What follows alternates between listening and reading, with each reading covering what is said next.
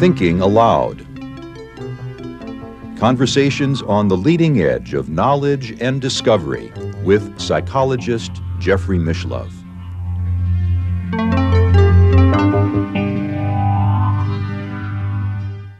Hello and welcome. I'm Jeffrey Mishlove. Today we'll be looking at parapsychology at UCLA from an insider's point of view. My guest is Dr. Barry Taff. He is the author of Ghosts Below, Aliens Above, Explorations into the Unknown.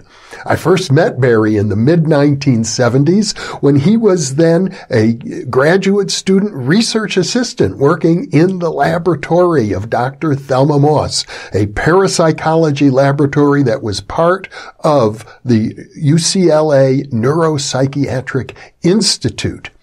I visited Barry at his home recently in Palm Desert, California, conducted a series of interviews with him. This is the first of that series. For those of you who are especially interested in phenomena of high strangeness, I think you'll find this series to be especially valuable. And now I will switch over to the video recorded in Barry's home. Okay, why don't we start, Barry, with your childhood, because you're explaining you've had these abilities since you were very young. In our culture, when we're unique in some way or get attention in some way, people react to you differently than they do to other people. So if you're an actor, you're a producer, you're a director, you're an artist, you're a famous politician, you're a scientist, you're an astronaut, you're whatever the case may be, you're a wonderful writer, as I said. People look up to you and they go, wow, isn't that interesting? But what if you're unique in ways that isn't shared by the general population? That being, you're having these ongoing paranormal occurrences around you. When I was young, telepathic, clairvoyance, precognition. But another element of that began when I was 10 years old, and I almost got thrown out of elementary school because of that. We were having recess one day, it was a warm day, and we have recess, everyone's playing something outside. A little girl named Christine is walking towards me, blue-eyed blonde girl, a sky blue dress with a big flower on the top. And she's walking towards me, and suddenly this other vision I've had, the ability to see, cut in. Like Superman's X-ray vision. I could see under her dress there was a tube here and a plastic bag, and the tube was going into her side. I went up to her and I said, Christine, what's that tube and bag? And she started screaming and ran back, got her teacher. They dragged me in the principal's office, and she said, what did you see? Oh, I should say, Christine had a colostomy bag, and I'm 10, I didn't know what a colostomy bag was. How would I know? So anyway, the principal says, did you sneak in the girl's bathroom or did you look under Christine's dress? I said, I did neither. What do you mean? I said, well, it just turned on. He goes, what? Like X-ray vision. He goes, all right. Said, and I'm going to call your parents. I called my mom. Both my parents were at work. And he said, what the hell's going on with your son? Was he a peeping Tom? And he told my mom what happened, and she said, Barry can do this. What? Barry can do this.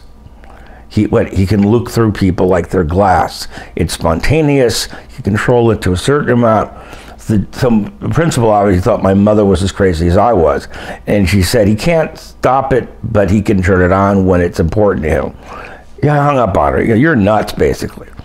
So he turned to me and he said, let me make this clear to you, Barry, if this ever happens again, and by the way, before I said, my mother, all she kept saying is, he can do this, he can do it, he can do it. But the principal said, if this ever happens again, I will have you thrown out of school, I will have you arrested, you will go to jail. So I'm talking to him as I'm speaking to you, and suddenly I see that he has an appendicitis scar, an appendectomy scar. That's always kind of purplish. It's keloid. I didn't use that word then. I didn't know it. I said, what, you see that scar from your appendix being over, what? And it's always different colors, and he turned different colors, and blue and red and green. And he said, I don't know what you are, you're obviously, your mother's supporting you, you got a problem. If this ever happens again, you'll be thrown out of school and going to jail. Okay. It did happen again. I never spoke of it. Now this is an ability I understand you've really had, it continues to this day. Right. I remember in junior, see, it manifests in different ways. One of the things it did was, there was a girl named Helene in junior high, and I remember her last name, but I'm not going to use it. Attractive brunette, big blue eyes. Taller than me, but everyone was taller than me. And every time she got near me, even if I didn't know she was near me, I would black out, I would pass out. And she'd come up behind me, kids are walking around, boom, boom. She was epileptic. I didn't know it at the time, but so I learned, this is not good. There was some kind of sympathetic reaction. Medical intuitive, our body's sensing this stuff. It just happened, and then my mom says, you can really do this? There's something wrong with Dad, my father, her husband. Can you tell me what's wrong? Now, they already knew, and he hadn't had anything done about it. I said to my mom, is it visibly discernible? No. Okay, sat next to my dad on the couch. I have a hiatal hernia. My mom said, you guessed. I only said one thing, and I was right. So how did you even know? The word just came out. Well, that was a little older at that time, but I knew where it was. I knew where I could feel pain and distension of the lower abdomen, and I knew it. There's so much of this in my life. For example, in 1973, the lab was up and running. I had been there for 4 years now. We're talking about the UCLA Parapsychology lab was part of the Psychiatric Institute. Yes. So anyway, I met a girl there named Carol. She visited. We became friends, and we started dating. But who cares about that? So we're having a good time together. And I made her place once, and I said, "Oh, Carol, you got a tumor. It's right here. What? It's tumor right here. It's benign." She goes, "What tumor? What tumor? How do you know? How do you see it?" I can't tell you. I don't want to hear about it. She finished her education at UCLA. She got a job for a big company. Had to have insurance physicals. They found lump, tumor. Thank God it was benign, as I told her it was. And she said, "How do you know it's benign?" "I don't see calcium around it." "You what?" Okay, so they took it out. The ability I have is good, but it also interferes with things. But we're going to bounce around here, different stories. When The Dark Knight came out, 2008, I think it was. So went to a screening of it with a friend of mine, a girl I knew from UCLA way back when. She came back to town. We went to the Directors Guild Theater. Movie starts, and suddenly my bladder is burning it, cramping it. I'm going, oh my God, what's going? Oh, and suddenly she said, I got a call from my daughter, got to leave. So we'd driven there separately. She leaves. The minute she leaves, I'm fine. I watched the movie, which I really enjoyed. Next day, she calls me, the girl calls me, and she says, her name was Lauren. "How was the movie?" "Good." I said, "Yeah, but I had a lot of problems with my bladder early on." She goes, "That's really odd. I've had a really bad bladder infection for a week." Okay, next time we sit 5 seats apart. But it gets worse than that. When some movie I was seeing like 20 years ago in Century City, sat down, a stranger sat to my right, and suddenly my kidneys were killing me. And I spoke of it to my friend I was with, and this man to my right said, "It's akin, my kidneys have been killing me." Okay, get up, move to another seat. And it goes away. Yeah, because I'm far enough away. In other words, proximity is important here. Yeah, exactly. Let me take a drink. I'm getting a little dry here.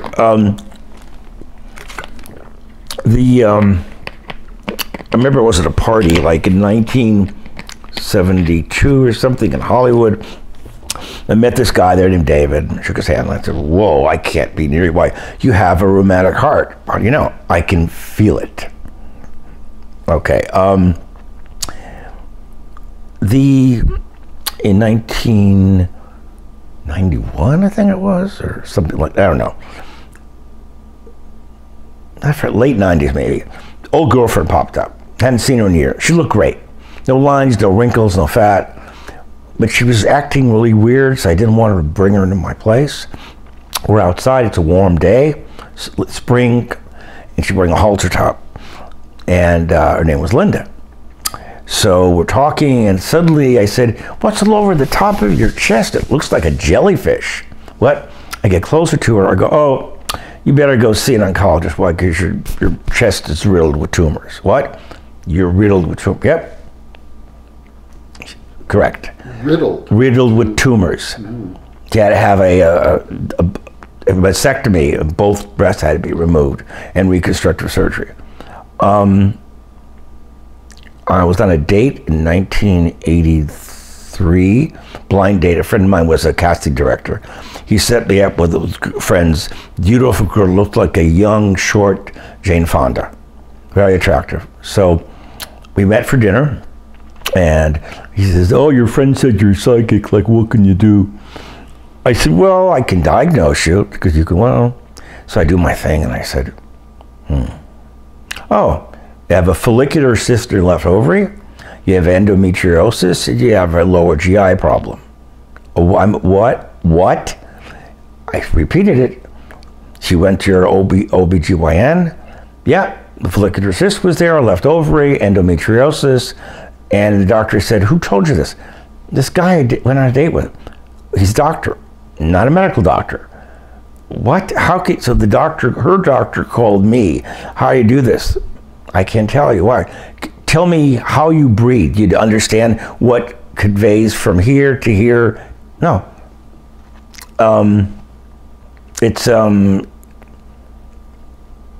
This has been an ongoing problem with me.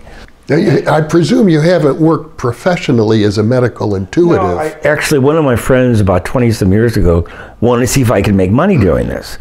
I said, "Well, several people have paid me money, but it's like they're in desperate need of help, and I don't want to deprive them of hard money. My job's to help them." I tell them, "This is what's wrong with you. Go to your doctor and check it out." I never tell them what to do, ever, because I'm not a medical doctor. So, but this led you to pursue an interest in parapsychology. Right. Yeah, that it was part and parcel of it. How did you get connected with the laboratory? One more story. Okay. To show you how remote this thing can be, literally. In late 2014, I met this girl online, never spoke to her, and she looked like a young Joan Collins, just beyond beauty. Incredible beauty. So I'm looking at her pictures and just overwhelmed. I got this sudden feeling this is a really sick girl, and she's like almost half my age. I'm looking and going, whoa, she's sick, and she feels like her blood chemistry is shot, problems with her heart, problems with her GI tract, and I finally talked to her. Her name was Nicole. And I said, "Look, I have to say something. As beautiful as you appear in these pictures, you look sickly to me." She was born a blue baby. Her umbilical cord was wrapped around her neck. She almost died. She's been plagued with medical problems her entire life. So I said, "I can't meet you." Why? Because I'd be sick around you all the time. And I can't do it. But these are the type of experiences that led me to end up in UCLA's parapsychology lab. I was having them a lot growing up. I lost a lot of friends. They were freaked out because of me. So at the time, I knew there was a woman named Dr. Thelma Moss who ran the parapsychology lab. I wrote her, no responses. I called her, messaged the switchboard. There was no voicemail like there is today. She never responded. Okay, forget it. I met one of her graduate students when I was an undergraduate, and I told him, and he said, "Okay." I talked to Dr. Moss. She finally called me, or I called her or something, and she said, "Let's come over to my home, Beverly Hills, minutes from where I lived with my parents. I could just walk there." So I meet her. I knew nothing about her other than her work in the paranormal. Knew nothing about what she did. So she said, "Okay," and she threw me her keys to hold. "You do psychometry." Yep. So I described things, this and that, and I said, I see a fat, blue-eyed blonde woman named Shelley, and she's screaming all the time. her best friend was Shelley Winters. And it's an accurate, if not unflattering description of her, unfortunately. So there are other things I said. So Dr. Moss became interested in me. So she ran a study on me, starting in late 69, maybe early 70, lasted by the 8 to 12 months, was published in a refereed medical journal. And okay, so you're psychic. Okay, then why me? Why not my friends? Why not my family? Why are these things happening to me? And that was what motivated me. I'm very skeptical. People tend to embellish and exaggerate things and lie. And once you get beyond that, there's something extraordinary going on. We can ignore it, bury our heads in the sand, or we can jump at it and grab it, try to understand it. My interest wasn't proving this, because I knew it was real. I lived it. My interest was coming to understand what it is, how it worked, and why it worked.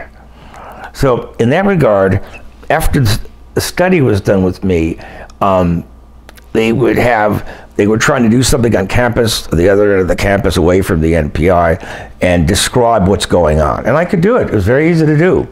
Remote viewing, remote viewing is just basically telepathy, clairvoyance, and precognition bundled together with another term. That's all it is.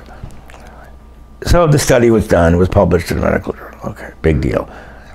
My interest became, can I take normal, emotionally healthy, emotionally stable people who are not in psychotherapy, who are not undergoing psychoanalysis, to help to train them to enhance some inherent abilities they have or had?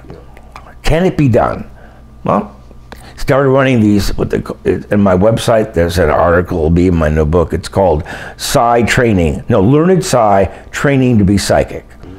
And I use a simple learning paradigm. And that is, if you're getting impressions about something, paranormal, remotely accessed information, and you're given immediate positive feedback and reinforcement to those experiences, you will learn to know what to pay attention to versus what to ignore. You get rid of the noise, you want the signal. So we had these groups, we ran them in a conference room in the NPI on the seafloor, and once a week, sometimes twice, but mostly once. And it was amazing. The continuity, the consistency of it, the accuracy of it were so extraordinary. And my article on my website speaks of that. Some interesting bits. There was, I'm trying to think, there were so many things that happened. Early on, Dr. Moss would send people to the groups, and we didn't know who they were. They were dressed normally, they were men and women, mostly men. And we learned later they were from the Defense Intelligence, from DARPA, CIA, ONI, DLI, all these, but we didn't know who they were. They would give us, what we did was this.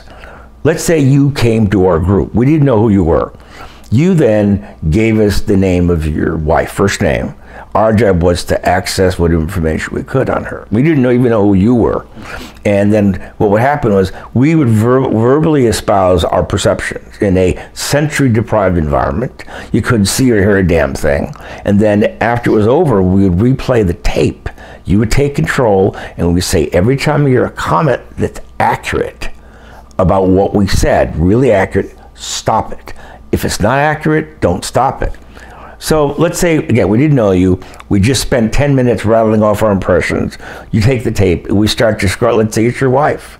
Now, when you say we, these are the people in the Psi Development class. Right. They went from as low as 8 or 9 up to maybe 15 at a time. Every type of person, academicians, artists, actors, lay people working different jobs. But, okay, so we do the session, you take the control remote, and you're playing back the tape, and, oh, we describe this woman, yeah, her looks, her height, the home you live in, and you're going, yeah, whoa. Yeah, easy to do. When the people that were sent to us from the intelligence military groups, we described information that was so state-specific, that was so focused, that on one occasion we described the development of a trident Titan sub and the D2 missile when it was nowhere near being deployed. They were still developing it. And they demanded we surrender the audio tape, which we did. Now, it had to sign a national security oath. Okay. So the intelligence community became really interested in what we were doing because we could do it again and again and again. They wanted to work with us.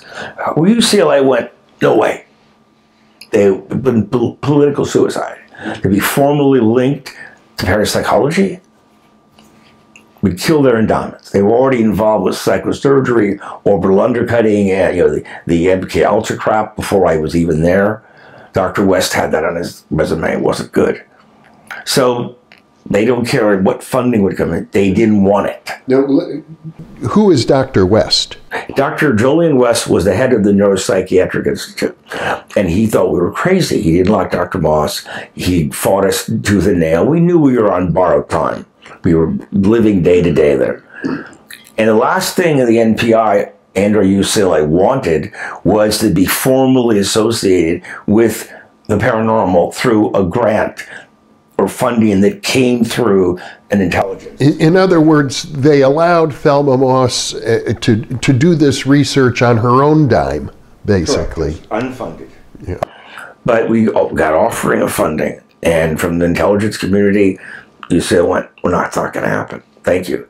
Then I filed grant applications with the NSF and the NIMH. They were interested. The National Science Foundation, National Institutes of Mental Health, yeah. And UCLA said, we want nothing to do with it. End of story. But we kept doing these groups, and it was so many incredible things that happened during these years. We did thousands of these, thousands of them.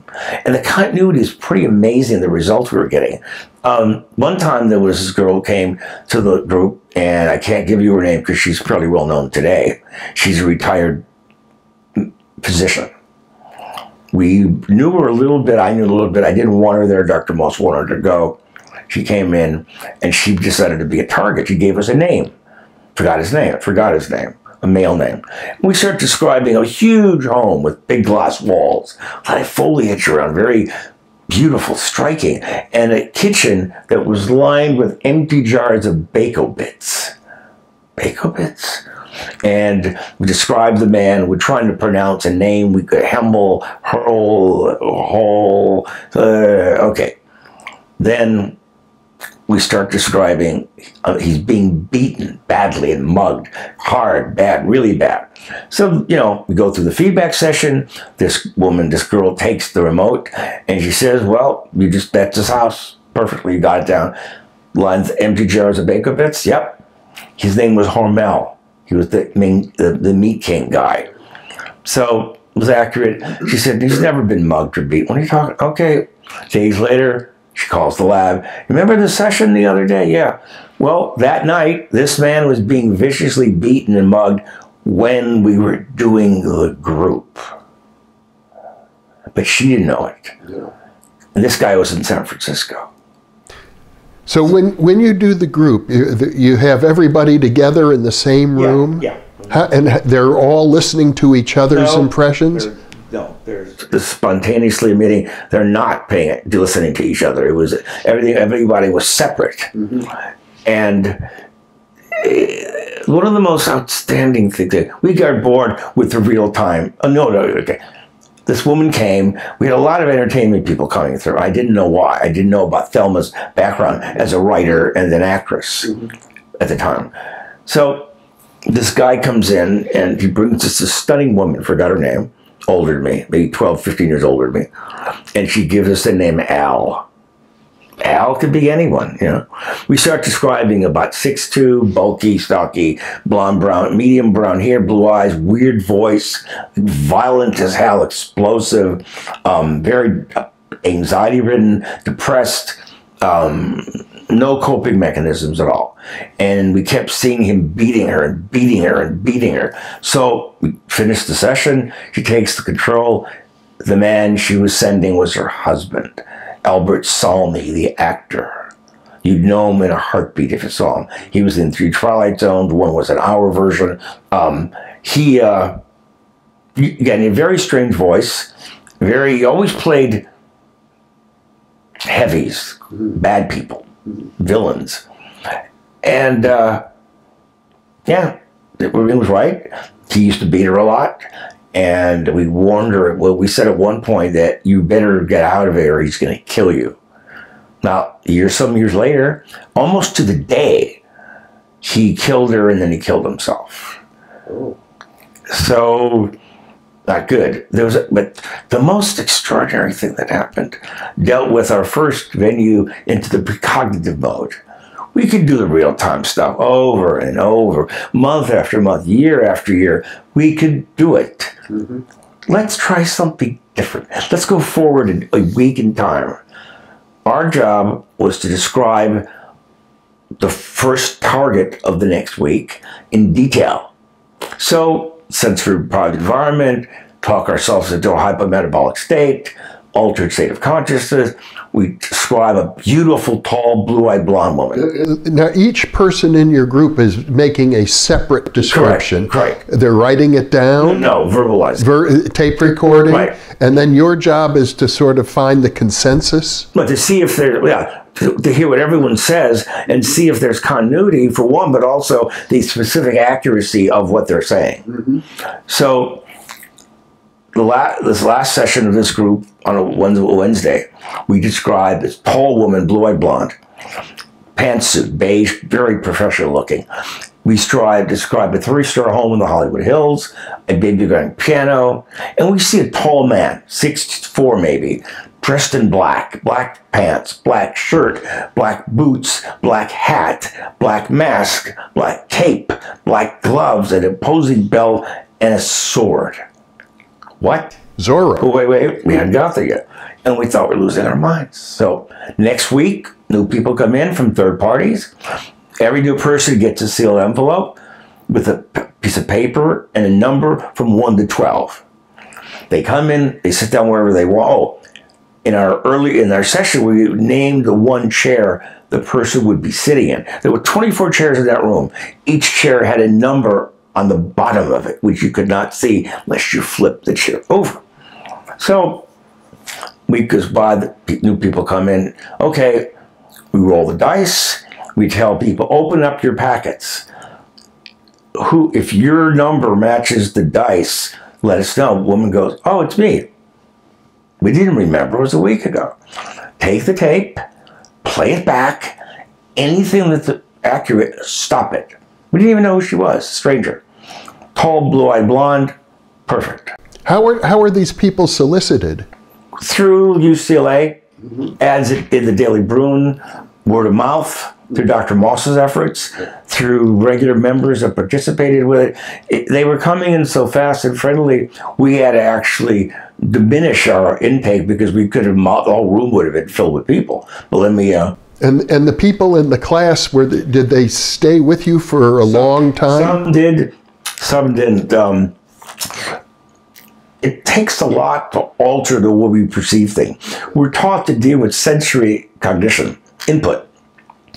And if we start getting input, more subtle input, that's remote in its nature, we tend to ignore it.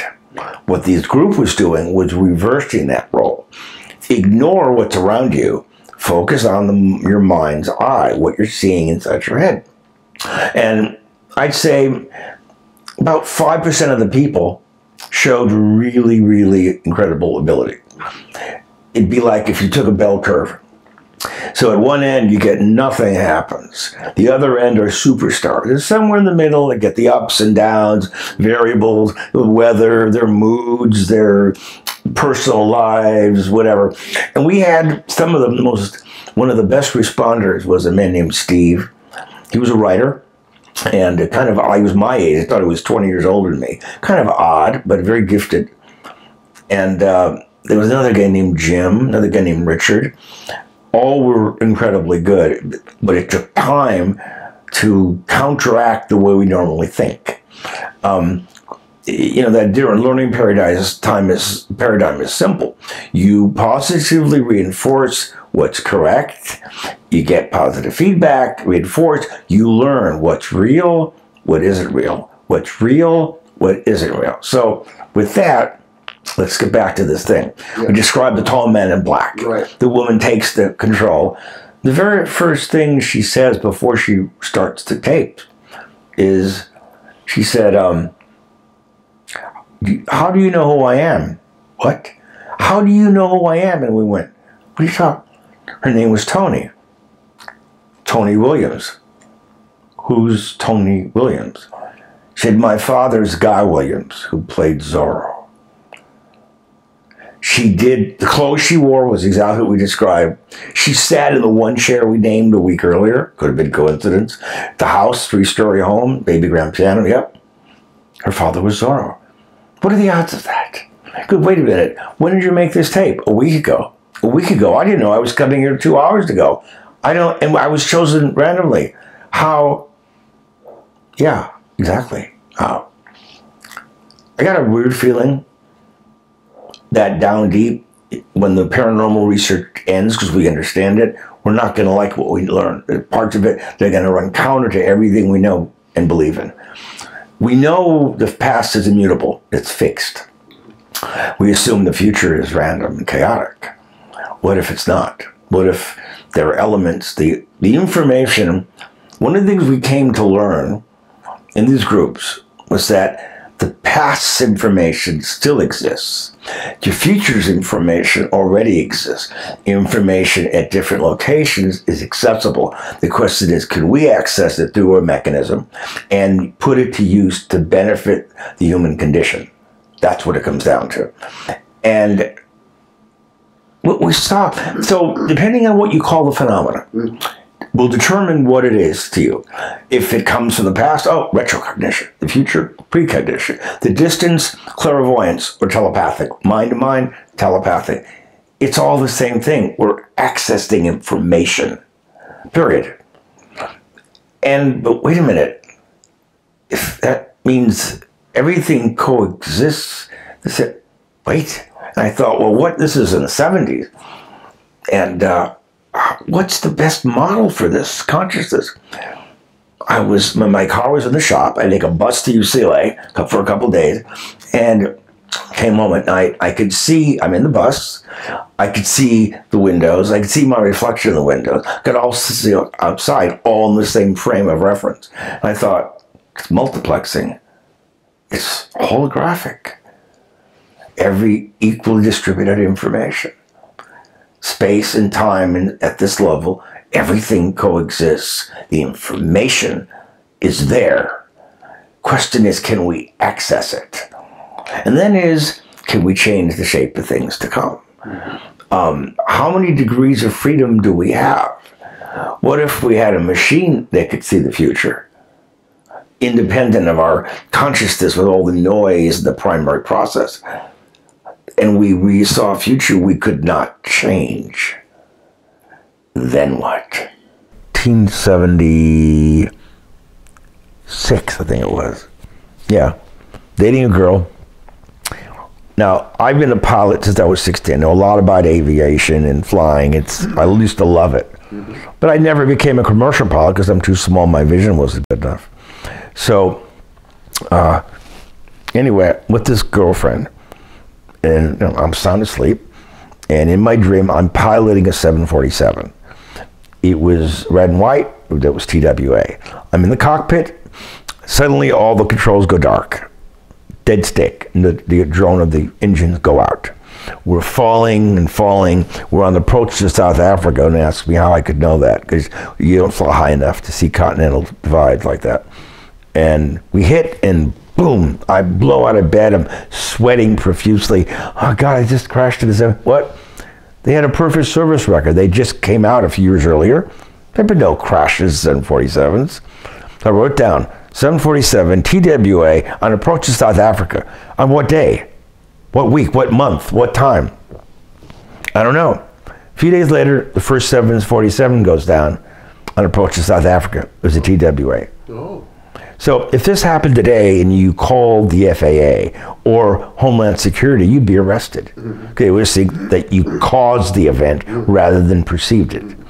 Early on, okay, so anyway, the groups who were doing they were very consistent. The ability, they blew me away. And a lot of the people had problems coping with this because it opened them up to a new vista of their perception they've been ignoring. Yeah. And some of them had really volatile reactions. There was a man who came in and we didn't know who he was. And we described him murdering someone. He jumped up, slammed into the door, it was pitch black, and knocked himself out. Then he got up again and ran out. We never saw him again. Another time, there was, I think there was oh God, there's so many of these events that happen. Remember, this went on for month after month, year after year. When the lab closed, we moved off campus to offices in Westwood. What year did it close? 1978. So we had more to do. We didn't finish. So we moved. My friends who were psychologists had offices, and we moved to their offices. Then when they closed, we moved to homes. And then it just stopped because everybody moved away. But the best performers had the most difficulty coping with this newfound insight.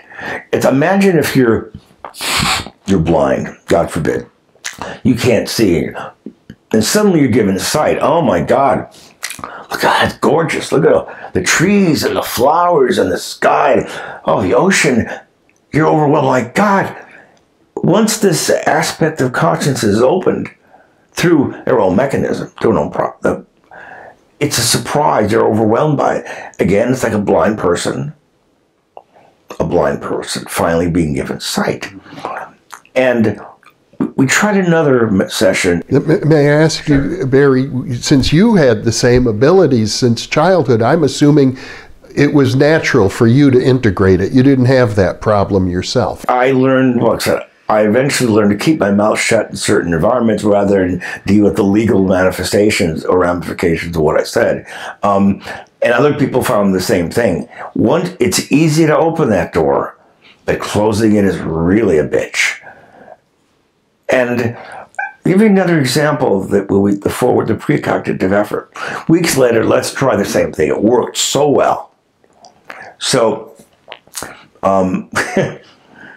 we did it, and everyone kept seeing fire, fire, fire, fire, fire. What? Fire. We smell this fire. I thought we were losing our minds. Okay, next day I'm up back in the lab. Fire engines are coming to the NPI. That room we were in caught fire. Sparking a spark from the outlet behind the curtains, set it on fire. No wonder why we're seeing fire. It was imminent. It's the bottom line with the paranormal in an informational aspect is that I believe that you could perceive any place we want on the earth if you can access that information. Call it remote viewing. There is no future, there is no past. It's a giant now.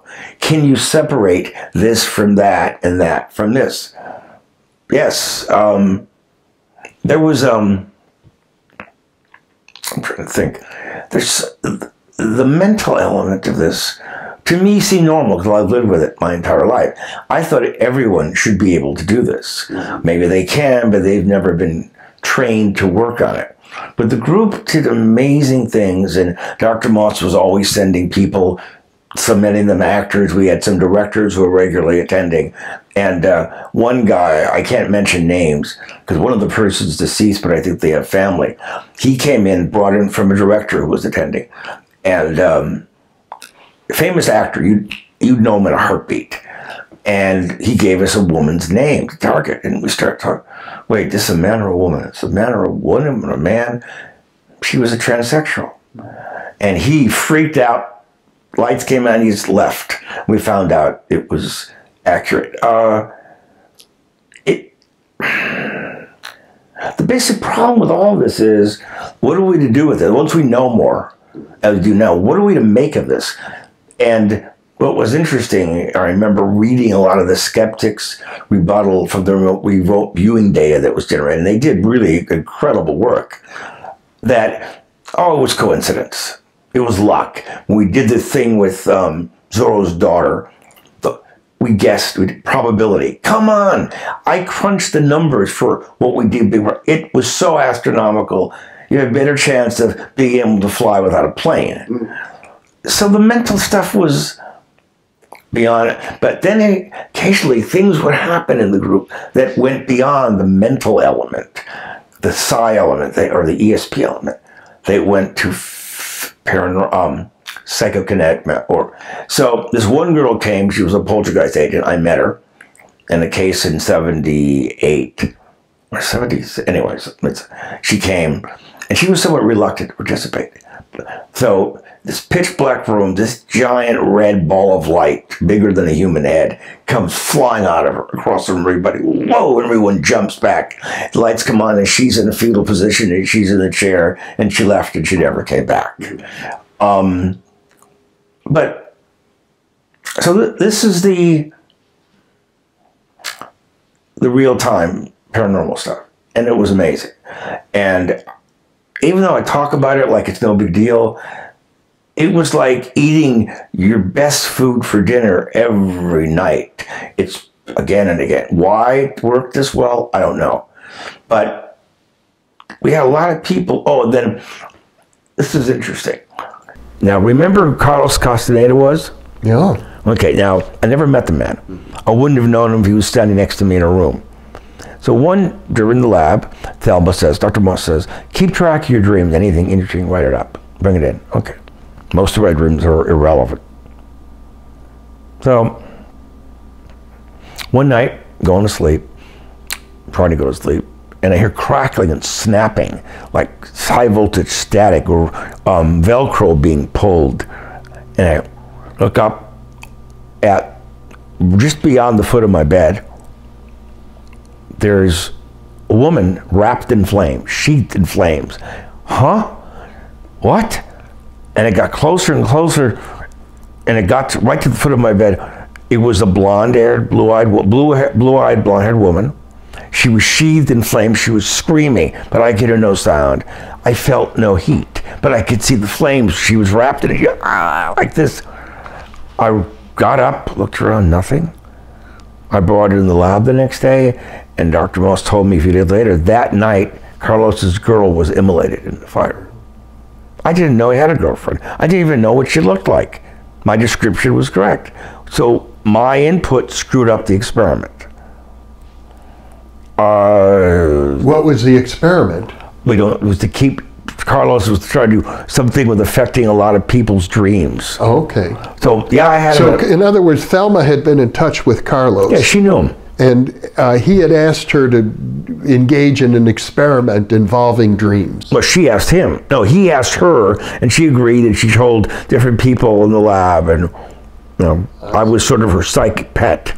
Oh, so yeah. She told me, and it was amazing. It was really, really amazing. And did you say she died? Yeah. She died. She was immolated. The woman was immolated. The girlfriend was consumed by the fire. Oh.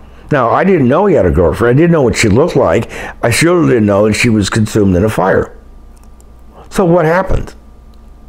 Back in 78, I began having dreams, or maybe late 77, about the lab, and they're very terrifying dreams. The dreams were we were all in the lab, Dr. Moss, myself, and Carrie, and forget of all the other people, that Francis and whatever. And Dr. West comes in, and he's yelling how much he hates what we're doing and why we're doing. You're crazy. This is BS. We're wasting our facilities and services on you. I'm going to shut you. And then before he could finish it, in the dream, the whole room starts to shake, a violent earthquake, and we're bouncing, and oh my God, we're suddenly falling, and then we stop. What? And then we're moving horizontally down the street, the room. We look out of the window, which faced the west from the lab, and there's a wooden plank up there. And there's a woman up, looked like a decayed corpse of a woman there, and she's whipping horses. And there's a damaged, a really horribly mangled dog next to her, German Shepherd, and it's pulling us. And then suddenly, we stop. So I open the door to go out.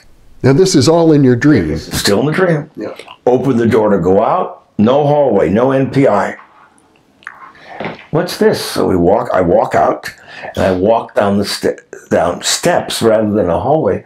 I turn back and I see the room is now an 18th century or maybe 19th funeral coach. Glass walls, black gas lanterns on each side, and the corpse-like woman is there with the corpse-like dog. And I go, why are we here?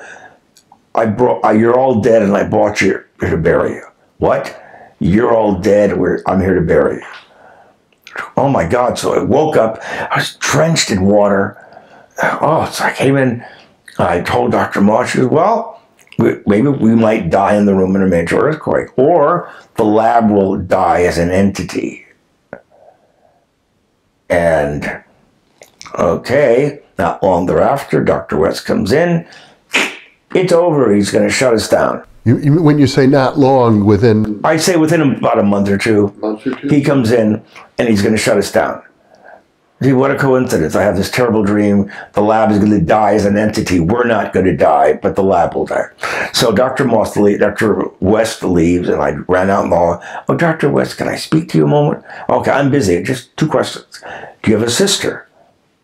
Oh, Troy, the corpse-like in the room, when he saw the placard and the decaying woman, he recognized it as his sister. He went, oh my God, that's my sister. And that's her dog. We were in the dream.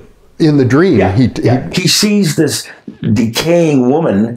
Oh my God, that's my sister. The dog is her dog. So he jumped in the dream. Yeah. So sorry about the continuity jumping around. But in the hallway, I asked, do you have a sister? I did. Oh, she died of cancer. She wasted away pretty badly. Okay. She had a dog. Yeah, she had a German Shepherd, big one. But he was terribly mangled in a car accident. He died before she did. Why are you asking me these questions? I can't tell you. So in the midst of all this chaos, all this primary process, this Roger Corman horror venue with the dark earth and the fog over it as we're walking down was reality. Yes, we did die as an entity. Yes, Dr. West did have a sister who died when she was younger and a dog that was mangled. So reality in the midst of fantasy. Yeah. And that was when the lab ended, and it was an amazing place to be.